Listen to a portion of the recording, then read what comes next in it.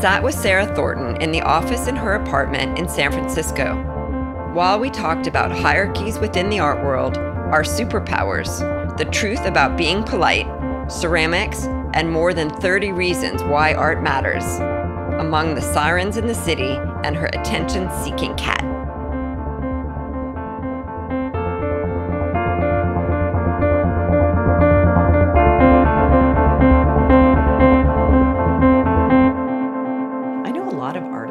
Listen to podcasts and NPR, or if they're in the UK, BBC Radio, while they're working, because they're working visually or with their hands and moving around. And it's unfortunate for me as a writer that I can't listen to podcasts while I write. Although, can I tell you my favorite podcast of late? Please. Dolly Parton's America. I have not listened to that, but I did a blog post for Sentient Jet's blog, and they asked for the 7 podcasts that I listened to. So that was pretty fun to go back through. But I didn't know about the Dolly Parton one because maybe I would have added that. What do you like about it? Well, I've never been a particular fan. I've never had anything against her either, but and her hits, come across my radar, but I've never owned a record. I've never watched a movie specifically about her. I don't even think I've seen 9 to 5, which is kind of crazy. I don't know. I think I missed it somehow, but it's on my list because I'm a longtime Lily Tomlin fan. And, Jane. It's one of the best movies ever. Jane Fonda, she's not always a great actress, but, her heart's in the right place. So, I'm with her. And, so a friend of mine recommended Dolly Parton's America, and I'm on the 6th or the 7th episode of 9, and it's absolutely fascinating. I mean, she's really a very intelligent woman who is a feminist in her own way, although she doesn't use that term. Right. She's certainly very liberal in her embracement of many communities, and she's clearly an amazing songwriter. I mean, some of her hits are I hadn't realized she'd written that Whitney Houston song. It's actually Dolly's song, and she sang it first, but then Whitney Houston made it really famous, and many people have sang it, and I think it's the best-selling song of all time. And, it's from The Bodyguard. And I dare not sing it because I can't sing at all. But you know that song. Can you sing it? I'm not going to sing that song either, mostly because after you said Dolly Parton and 9 to 5, I have that song in my head. Okay, yes. I can hear that song in my head much more easily. And I think it's an easier song to sing. I think it is, and I think it, for me, somehow sticks in my head as a working woman, and this idea of working 9 to 5 just to make a living. Yeah. Right? So last night, actually, I was at a girls' empowerment workshop. A friend of mine started a foundation called Project Glimmer, and we were at the Birdies office with the CEO and founder of the company, and she was talking about how she was always motivated to make money and how women feel like they can't say that that's their primary motivation. And so she said it so many times to these high school girls, a lot of whom were from the Mission District, and they have these great partners that they collaborate with in terms of social service organizations that help them target great appropriate girls to be beneficiaries of their outreach, and then also great corporate partners who are excited about empowering girls. So making money is something that is so gendered, and you see it, I see it particularly in relationship to artists. If there are so many differences between the way male artists and female artists play their game, and to make one big sweeping generalization, and of course there are loads of exceptions, the men are much more concerned about making money than the women. And the women often sometimes feel like they have weird I don't know if weird's the right word, but have credibility concerns or concerned about their credibility if they become too motivated in that direction in a way that doesn't seem to disturb most of the men. So yesterday someone shared with me the statistic that of all the artists in the world who have gallery representation, only 12% are women, and asked if I was surprised by that figure. And I said, if I'm surprised at all, it's only that it's that high. Yeah. Yeah, and then they have gallery representation, but like who, if you look at the hierarchy within the gallery about who commands what sums, Correct. you'll have a situation where, you know, accepting Yayoi Kusama and Beatriz Mejias Right. and a few others, Right. that the top dog in the gallery is going to be a male artist. Yeah. The top dog from a financial point of view. Right. So I first learned of you in your book, 7 Days in the Art World. And it was really, I don't know, both an insider's and an outsider's perspective on the art world, at least from my perspective. And it was really generous, I think, in that it was opening up some of the things that are very quiet about how the art world works. And I'm curious how you came to write that book. Well, you know, let's see. I studied art history as an undergraduate. Then I did communication studies. And then my PhD was sociology of culture. So I was moving through a variety of disciplines. And in the course of moving through those disciplines, I also kind of slid down the cultural hierarchy because I did my PhD on dance clubs and raves. But it was about cultural values and judgments because it was kind of about hipness and coolness within rave culture. Mm-hmm. So I then went off and I was an academic and did some other things, like I worked at an advertising agency for a little while. And then my friend Kitty Scott, actually, who's a curator of contemporary art, currently the chief curator of contemporary art at the National Gallery of Canada in Ottawa, and we studied art history together. Mm-hmm. And she came to live with us again. We've been roommates 3 times at 3 different, I think, so she was working at the Serpentine. I think that's when this was. And I was like, you know, I've lost touch with contemporary art, and she kind of reignited my interest. Or just, you know, having her in the house, I was like, you know, I'd lost track of what had been going on. So I kind of came back to the art world. And I'd never really inveigled my way in. You know, I'd studied art history and I'd worked at an art gallery in Montreal. And like the closest I came to kind of like the exciting hub of the art world was writing letters to George Siegel on his chicken ranch, or, you know, I can't remember where he lived at the time. He lived in New Jersey. New Jersey. That was actually one of... He lived on a farm? He did. Actually, that was one of my first significant art exhibition experiences. I was working at the Jewish Museum. So I might tell you my George Siegel story after you tell yours. Well, I don't really have a substantial George Siegel story. It was just that, you know, I was involved in some correspondence with him, which was kind of tickling to me at the time. And it was, you know, a kind of provincial outpost gallery, which showed New York pop art, you know, so luckily there were some great artists that had shows there, but I don't remember them like bothering to show up or anything like that.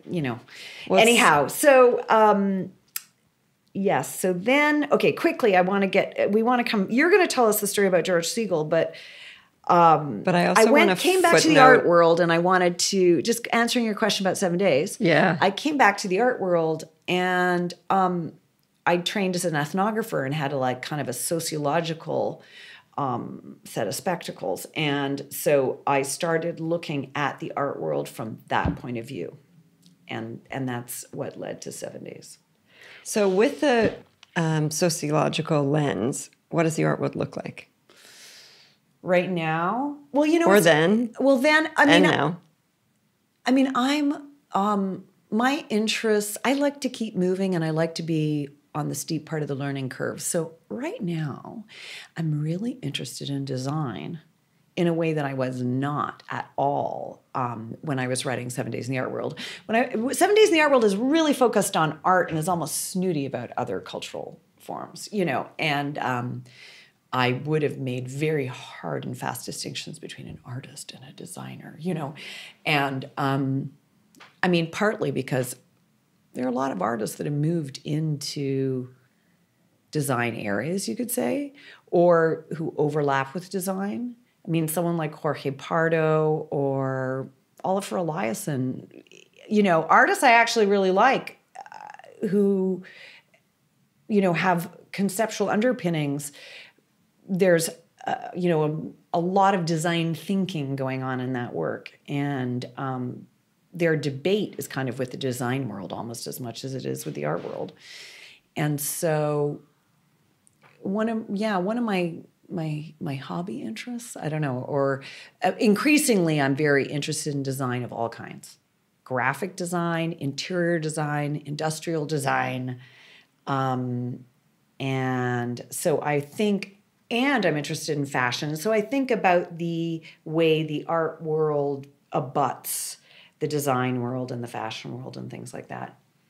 And that is not something I thought a lot about when I was doing 7 Days in the Art World. I think because I was like, it seemed like such a big world initially, especially in London where I lived at the time, and I went to New York a lot and LA in those days because I had family in LA. And so I would say, I mean, I think the art world's changed in many ways, but then there are certain parts of the art world that haven't. Chapter 1 of 7 Days in the Art World is called The Auction, and the kind of structures through which the auction unfolds and the way they create their theater, that has not really changed all that much. Right. The prices are different. What the name of the artist that comes at lot 13 has changed. Right. Things like that. But right. chapter 2 is the crit. And that takes place in Michael Asher's post-studio crit class, and Michael Asher has passed. Yes. And that, what I'm so glad that I was there to document it. He was at that moment in 2003-04 when I was researching the book. I think that class took place in December 2004. He was kind of under the radar. He was really in the shadows. He'd had a moment in the 70s, mm-hmm. and he was like known amongst the cognoscenti, and I just really loved getting to know him, sitting through that crazy class that lasted 15 hours. He's a genius. I mean, he was a genius. It was amazing. And anyhow, so then it was after that he actually was in the Whitney and won the Bucksbaum Prize, or I can't remember. Mm-hmm. And he kind of had another little moment, mm-hmm. which was awesome. Yeah. Before he died. And also, key character in 7 Days in the Art World is John Baldessari. He appears in the chapter 3, The Fair, set in Basel, Switzerland. And then he shows up again. Oh, and he appears in the crit class, kind of commenting on crits. And he appears in the final chapter in Venice. And he was such a wonderful mentor. And I have to read a quote from him. This book I read today was translated into 22 languages. That's true. That's amazing. That is great, isn't it? I mean, honestly, it took me 5 years to write. And so I wrote one book and I got 22 books for the price of one, which feels good. And it's interesting when you meet people in foreign places who've read it. That is always wonderful. But it's interesting because, I mean, one of the premises of the book, in a way, is that the art world is very insular. But the fact that it would be of interest to people who speak 22 different languages I found really fascinating. Well, for me, it's always an indicator that their economy is coming up.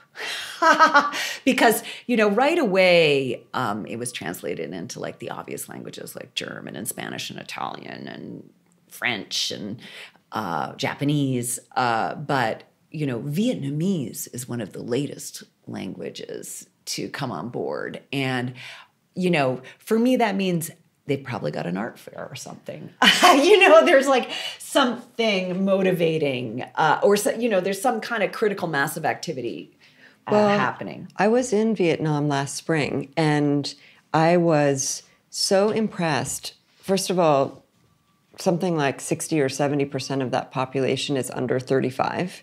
That's amazing. And there is a huge confluence of really smart young people, a lot of whom actually were educated here in the United States and then have returned to Vietnam, who are committed to making art, selling art, creating these spaces. And I didn't know that Vietnamese was one of the most recent translations of your book, but that makes sense to me, having just explored the art, culture, and community there. Mm-hmm.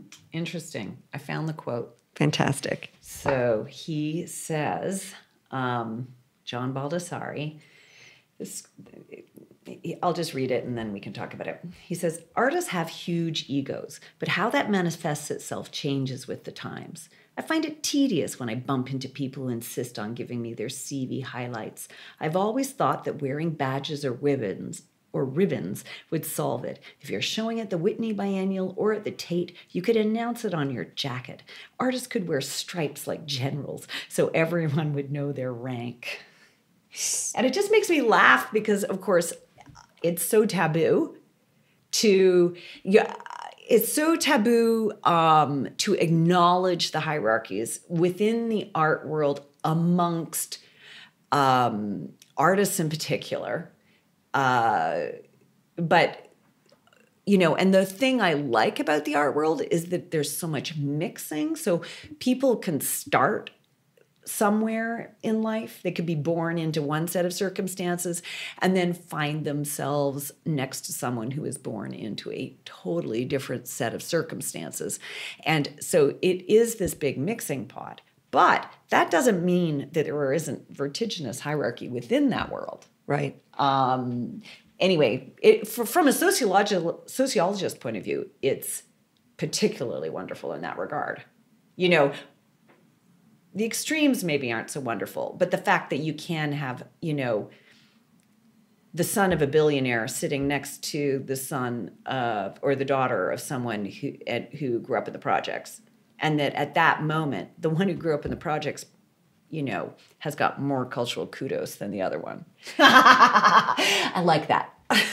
And I like that you're saying it in that way. One of the things that I loved about running the Aspen Art Museum was, and once we were able to have it be free, was that I felt like it was one of the few places in that community where people could rub shoulders literally with each other, regardless of who they did or didn't vote for, what they did or didn't do on Sunday.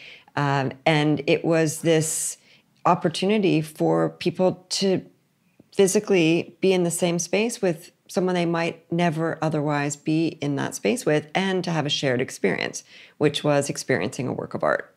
Yeah. I mean, it's amazing that you made the museum free. It's so important. As someone who lived in London and traveled Europe, where most of the museums are free, I find it painful, the price of entry, the high price of entry right. often, to get in museums in most American cities. I think museums I wish collectors would spend more money making an institution free than contributing to a museum storage costs. So I think that it's great, of course, when there's a free day, but then creates this barrier of entry, right? Where someone has to self-select, they have to do the research, figure out what day it's free or what hour or 2 hours on which day it's free. And then It's all an impediment to entry. it is all an impediment to entry because it presupposes that someone has the kind of freedom within their schedule that they can come to a museum the 1 day a week, the 1 hour or 2 hours a week that it's actually free. Yeah. And people who, to make a gross generalization, but want to or need to come to museums for free often don't have the freedom over their schedules. And I think there should be access to art in spaces outside of museums. Agreed. So 100%. Yeah. It can be hard to convince people to look at art. I mean, in the city of San Francisco, there was a great program. There have been great programs under different mayors for public art. So I was somewhere in the last few days where people kept talking about their superpowers. Oh, yeah. So do you have a superpower? Ooh, I wish I had a superpower. Well, I'm sure you have a superpower, but the question I used to have is, superpowers. what do you think it is? I used to have superpowers. I mean, when I was younger, I had a near photographic memory. I would get into an exam and I would flick through the pages of the textbook in my head, and then I'd get to the right page, and then I'd move down the page and I would zoom into the spot. So I was like a student, 100%, 98% kind of high school student. And and I skipped a couple of grades and went to university at 16. So I would say like something around academics in my youth would have been my superpower. Unfortunately, sleep deprivation, alcohol, pregnancies and whatever. And now that I'm in my 50s, I like thinking through problems. I like figuring things out. I'm very good at working solo. I like people and I like to be involved with people, but I love it when I'm home alone. I work from home and I love being, I love the fact that I live with people, but then I really like to have my time. And but despite being an academic and working in an advertising agency for a little while as a brand planner, it's not my calling to have like a busy job. Mm-hmm. I like a kind of slower paced thinking job. And so I don't know. Would you have a superpower? I do have a superpower. Oh, excellent. What is it? So I accessed my superpower because my YPO forum, which is all women, yeah, which I love, yeah, did an exercise where we each shared 3 different experiences when we had felt in the flow in our life. Mm-hmm. And only one of them was allowed to be a work one. And so we each described to the group the times that we had been in flow, and then the group listened and then told us each what our superpower was. So the group decided that my superpower is spontaneous brilliance. Yeah, that's nice. I know. I love it. Me too. Oh my God. So that's like a stable genius kind of situation. Correct. Because I can pull it out whenever I need it. That is so good. Well, and so but is that's what were the other 2? 3 experiences, 1 superpower. Oh, thank God. Okay. So 3 superpowers might be pushing it. It would be a lot. I mean, I think that sometimes when I'm writing, I think, ooh, I'm really good at this. I like, hey, I've been writing full time for a long time now. I really understand the mechanics of language. I know how to move words around. Like there's the first draft, which is a certain kind of flow. Then there's the edits. There's no such thing as writing as much as rewriting, but it's kind of nice to get things near right first time around. I don't know. I wouldn't call it a superpower, but I'm a very I'm good at describing things accurately. I'm a nonfiction writer through and through. You know, the superpower of writing fiction is very different. Although creative nonfiction, you know, there's a big overlap there. But sometimes when I'm having a really good day, I feel pretty empowered at my desk. But you know, So I don't know if that's objectively discernible from the outside. I think it's just a feeling of flow. I think they're both equally legitimate. What would you say you're most proud of?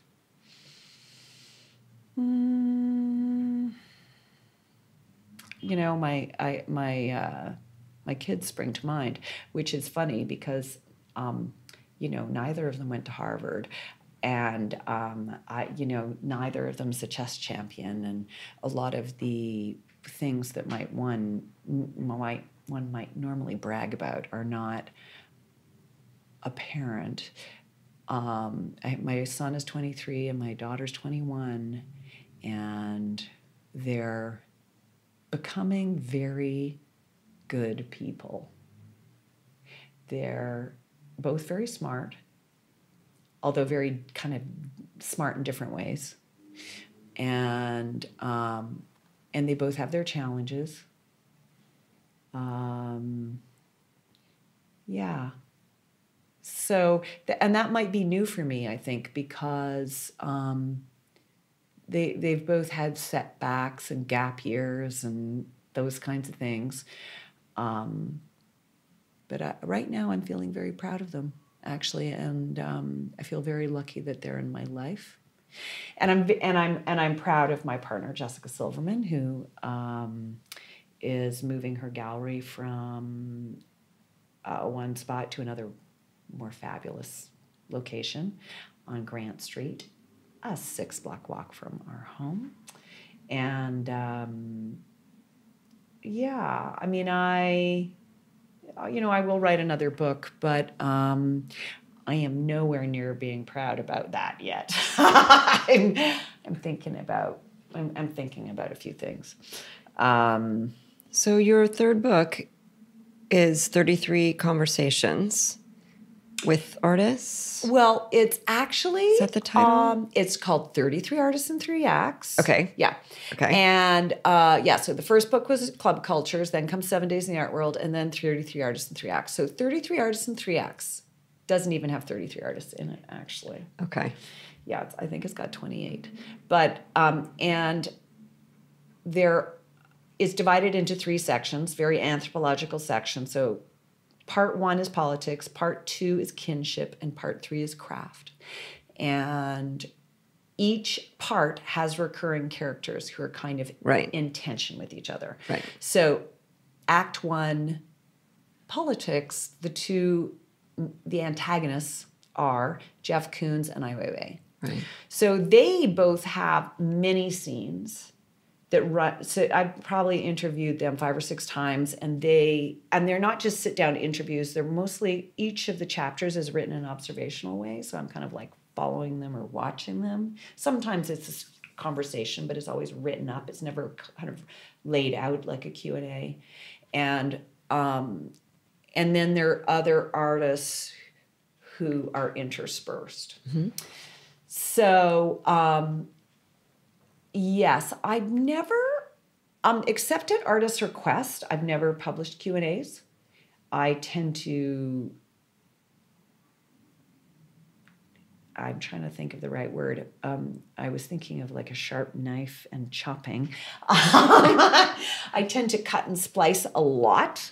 Mm-hmm. And I like contextualizing it and ethnographically. So I would say like the interviews I do are ethnographic interviews insofar as I'm always interested like in what the artist is doing physically with themselves. Like, are they walking around and doodling? Are they painting? Do they make eye contact with me or not? You know, what's on their bulletin board? I'm kind of doing a diagnostic read on them at the same time as listening to them speak.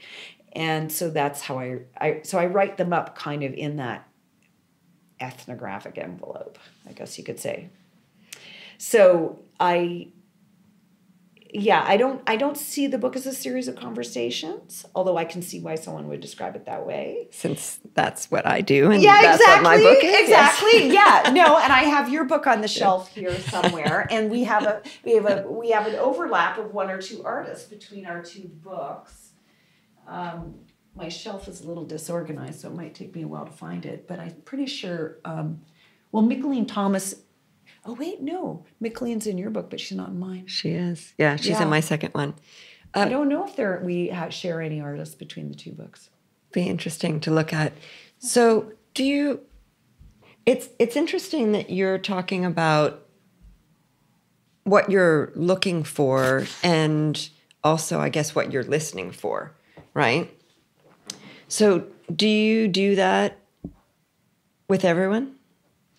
I'm really interested in nonverbal behavior. So if I'm like attentive, I'm usually looking at what they're saying with their body and how that might reinforce or undermine what they're saying. And I'm really interested in the truth, and I'm interested in what people say because they think that's what others want to hear versus what they say because they've dug around and they're going to spit it out even if they think it's unpalatable. I'm kind of interested in all the different levels like that. So we have two overlaps, Rashid Johnson and Gabriella Roscoe. Yes. I am also really interested in truth, and I had a conversation with a guy today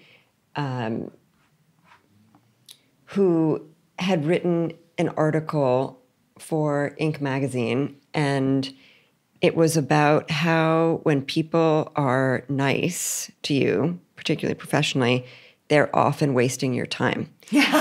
And his assistant asked me to read the article before we had our conversation. And I mean, I know him.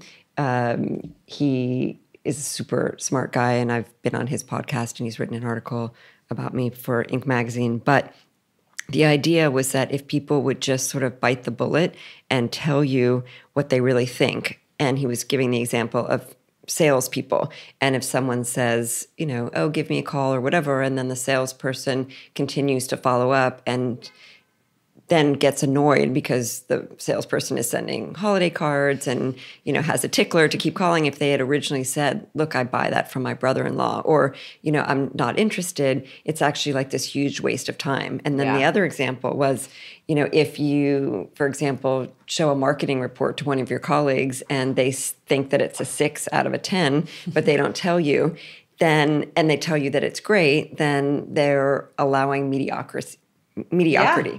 So I am, and Kevin Daum is his name, by the way. I mean, one of my problems is I'm far too frank. Do you think that's a problem? A lot of people think it's a problem, but it's me, and I think politeness can be cold I think I'm a polite person. Don't get me wrong. I'm Canadian, and you know how to be polite. And I was brought up very nicely, and I know I can do my please and thank yous, and that kind of thing. So I believe in politeness, but I also think you can kind of kill someone with cold politeness. Do you know what I mean? I know what you mean. And that, I'd rather, and I also almost can't help myself nowadays. As a writer, you kind of practice telling the truth. And then it's hard to get out of that habit if you're in a different crowd who's not expecting you to behave that way and actually maybe doesn't even know you're a writer, And I kind of like knowing people, and I like making a connection that cuts through some of the boring bullshit. Actually, one of my lines often is I like emphatic conversation, not phatic conversation. And of course, phatic conversation is like weirdly, we don't even, only linguists talk about phatic conversation, but it's is all the weather and nice day and, although I do love talking about people's shoes. Well, but that's an obsession rather than that's an emphatic conversation for me. for sure. So I always tell the truth. And I used to ask people if they really wanted to know what I thought before I said what I was going to say. That's strategic. That's a good thing. Well, often it was people asking me about art or artists. Yeah. Or specific artworks. And often it was people who were thinking about acquiring something. Yeah. Or they would ask me about something they already had and what I thought of it. And so, people are attached to their decisions, whether they're good decisions or bad decisions. People are invested in the decisions that they make. Oh, and they can be very hurt. They can be very hurt. People's taste can be very close to them. Exactly. So I used to ask and say, I always tell the truth. And so are you sure that you want me to answer your question? Yes, that's yeah. And that's, I think, a good approach. I think that's an excellent approach, and I should make sure to ask that in future. You could. But the other thing that I've been working on is always telling the truth or not ever saying anything that's not true, right? And so there's in that, there's a lot of opportunity, right? And it's not about being nice, and it's not about the idea that if you don't have anything nice to say, don't say anything at all. It's just about being really intentional with the words that I choose. Mm-hmm. Mm-hmm. Yeah. No, I think that I wish I were intentional all the time. I make mistakes when I'm tired. Everyone does. And also when I've had too much social interaction. Mm-hmm. So Jessica, my partner, has amazing stamina for social interaction. But she's an art dealer. Mm-hmm. And thank God, because she's a middleman and that's her job. She's got to deal with so many people every day. Just the number of emails and calls and face-to-face encounters she has on a daily basis, I would be a basket case. And so I need to pace my interaction differently. And, that's the cliche, isn't it, between introverts and extroverts? An extrovert is someone who is energized by social interaction, whereas an introvert is someone who is exhausted by social interaction. And I need social interaction, and I really love it, and I find it stimulating. But I also need breaks. Yeah. Interestingly, so do I. Yeah.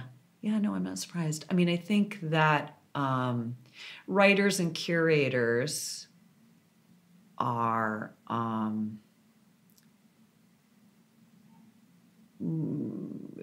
kind of professions, more parallel professions, let's say, than to be honest, a museum director has got to be like super social. Museum directors are more like dealers, but curators are a bit more like the art historian or the writer or the whatever academic. Yeah. So you've clearly done both. Yes, the both and. Yeah. So I want to ask you about an aesthetic experience that you have had with an artwork. And what I mean by that is, when has a work of art taken you out of right where you are and transported you somewhere else? Whether it made you cry or didn't, that's not what I'm looking for. But I believe, and I know you do too, that works of art have energy, and being in their presence is profoundly affecting in a positive way. And I'd love to hear of some time that has happened for you. I've been lucky enough to have a lot of those kinds of experiences with old art and new art, and I'm kind of flooded with the possibilities of what I could talk about. Velasquez at the Prado. Are you going to say Las Meninas? Because that was one of mine. Actually, Okay. well, Las Meninas, yes, is that room. Yeah. But the painting that really kind of made me cry, Las Meninas has like an amazing wow factor, and it's a phenomenal painting, and I can stare at it forever. But the one that hit me, like punched me, is Bacchus, which is just to the left. Yes. You look at the faces of those drunken Spaniards, and they look like farmers on the side of the road that you could see today. The way Velázquez has this kind of photographic sense of time compared to someone like Leonardo, where it's kind of like you can see the period it took him to paint it, like inscribed on the face of the Mona Lisa or whatever. Velázquez's sense of time is so crisp. It's hard to believe that he made those paintings so many centuries before the camera was invented. And so at one, or, oh my God, another Velázquez painting. This was one of my most amazing art experiences ever. Because I'm also a Francis Bacon fan, and you probably know where I'm going. But basically, I was with the kids in Rome, and all of a sudden it started raining, and I was like, shit, where am I going to go? And it was pre-Google Maps, and I'm looking through the guide trying to find something local. And it turns out there's some palazzo like round the corner. So we run in there, and we're looking at the private collection. And you know, there's an amazing Leda and the Swan by Raphael or whatever. And I'm like, wow, you know, private hand still interesting. And then turn a corner and there's Pope Innocent X. And he was in his own little room, and he was so spooky. He was so spooky. And the reason that the painting ended up in this family's hands, he was the uncle. And the Pope, of course, not surprisingly, didn't like the painting. And so it kind of has, this family was related to Pope Innocent X. I think it's the Pamphili. I'm not sure I can pronounce it correctly. So like in terms of old art, probably, you know, or at least in terms of Baroque, you know, Velázquez is my guy. Yeah. You know, there more recently, with more recent art, Jessica and I were in Santa Fe for New Year's a couple of years ago, and we went to the Wheelwright Museum. And I lived in the UK for a long time, and I feel like I'm catching up on Native American art. You know, there's not a lot of it in Europe to see. In Canada, First Nations art is big. Yes. Particularly on the West Coast, but I was kind of cut off from that. And, you know, the real headquarters to it here, like the Denver Art Museum or the Wheelwright in Santa Fe, or any of the other museums in Santa Fe, outside of Santa Fe in New Mexico, I hadn't really experienced them. So we went to the Wheelwright, and we saw this solo show by an artist called Roseby Simpson, and who Jessica has since shown, and we have a piece in the house. And I don't know, it just kind of like opened up a whole world for me, a different relationship to the land, a different relationship to gender, a different relationship to kinship. It's not like any of it is obvious in the work, but it's basically like a very different tribal community situation is in the atmosphere around the work. So I'm you know, although I'm an ethnographer on the sociological end, I've long been interested in anthropology as a way of looking at culture. And anyway, so I'm rambling. But I mean, I've had many, many aesthetic experiences. The other thing, most important thing to be said about Rose is her primary medium is ceramics. And my mother was a ceramicist, but she basically made pots. So, for example, you know, this is one of your mom's pots? Yeah. So she did mugs and teapots and pitchers and things like that. Love it. And so I grew up with a wheel and a kiln in the house, and there was always clay around and things like that. So the tribe that Rose comes from, historically, the women have been ceramicists and the men have been textile workers. Huh. It's a gendered thing, and she's from like 11 generations of artists on her mother's side. So she grew up in her mother's studio. Her mother grew up in her grandmother's studio. Her grandmother grew up in her great grandmother's studio, and that combined with the clay, just like Got you. Anyway, and she's just amazing in what she can do with clay. I mean, anyway, I have a soft spot for, I love Grayson Perry. I love Woody Diothello. I have a soft spot for really great ceramics. I don't like Betty Woodman. I'm so sorry if any of your listeners own her work. I really don't like Betty Woodman. But anyway, because I don't feel like it has to be in clay. That's an interesting observation. And I'm not that keen on the forms. But I don't like Memphis either much. So, but what does it feel like for you when you get interested in something? Oh, it's so exciting, isn't it? It's so energizing. I feel sorry for people who don't have aesthetic interest.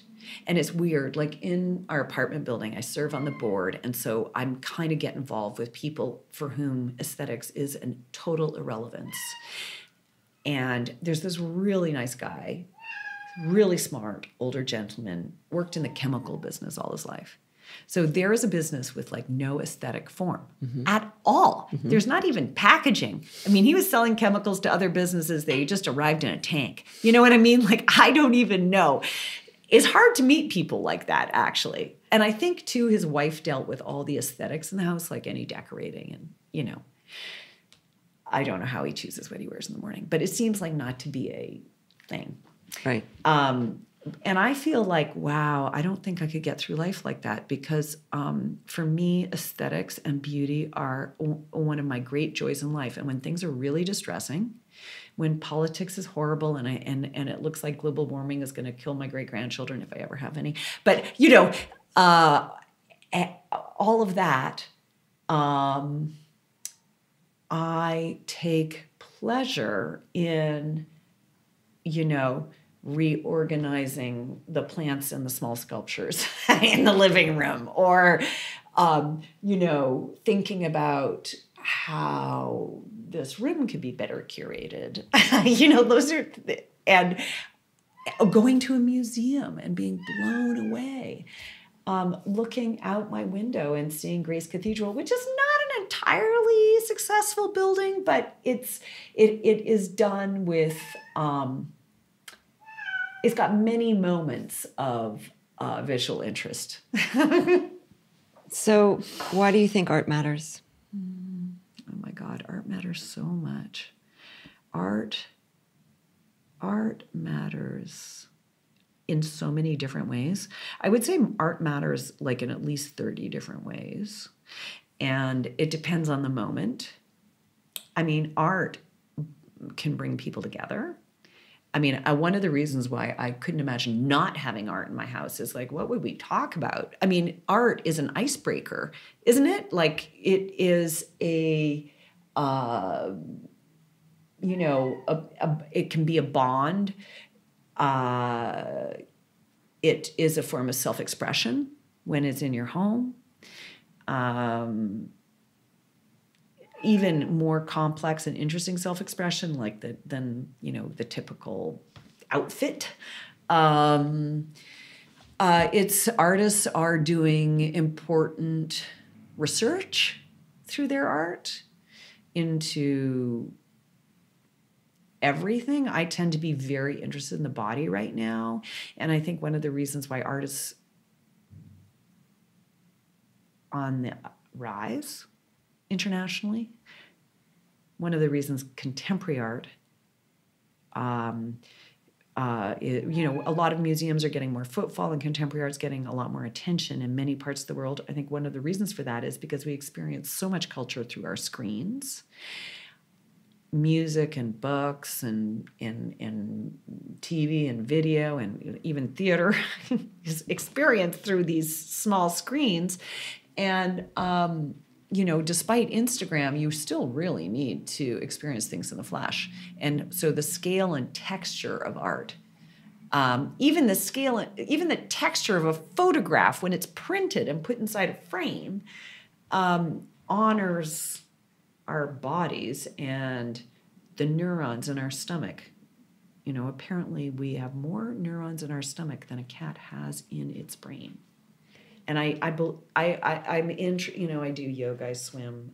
I believe that there's intelligence all over us. It's not all like above the neck. Art is incredibly important. It would be hard to list the many ways. It depends on the time of day, I love the challenge of art mattering for at least 30 different reasons. And I think I'm going to work on that. Good. Because also, I get irritated when people talk about the right reasons. Right. I do. You know what?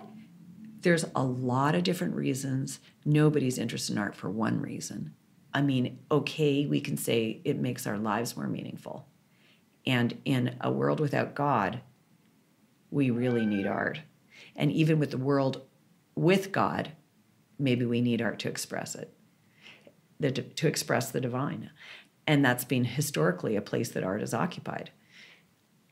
Oh my God, I love that we're at the end of our conversation and you just squeezed in there within the last 4 minutes, beauty, God, and the divine. That's why I wanted to talk to you today. Thanks for inviting me over. Thank you so much, Heidi. I appreciate it. Thanks.